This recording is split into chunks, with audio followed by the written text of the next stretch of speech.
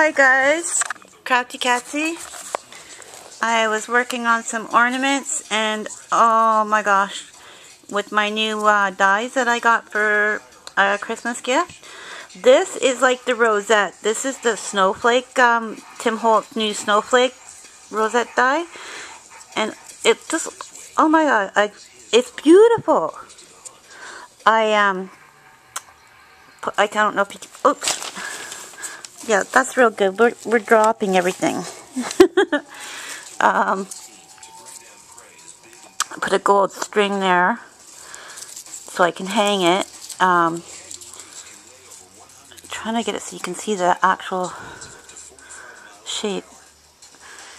And it cuts out the pieces. I'll show you first here. The die cuts out this here, just like it does for the regular rosette, and you know, fold it up on the creases. And now I tried it with the, cardstock and sparkle glitter cardstock, and it kept falling apart like the rosette one. And so I thought, what can I do like to make it stronger? So what I did was I tried a piece of actual Bristol board, and it works really well. So you can just use Bristol board and then color it from there, do what you want. And it also cuts out this piece here, which you use for the center. Like on the regular rosette die, it has the round one, and this one has like a snowflake. And what I did was I used two of these and put one on both sides of it, so it made it a little bit stronger and held it together nicer.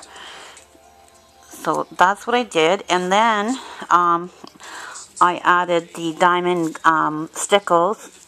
And I also put some diamond dust on there. I don't know if you can see that or not, but it's such a pretty die. Like I'm so happy I got it. Very, very pretty. And then this was the other one. I put a little gold string on this guy too, if I could hang him. This is Winter Wonder, I think it's called. That's the snowman. And I put a little bit of diamond stickles on him as well. Can't really see it that well. This is the townscapes. I don't know if you can see that. It's still wet, so that's pretty neat. And my other favorite, besides the snowflake, is this guy here, the cardinal. It's got branches and a little bit of, looks like cedar or whatever.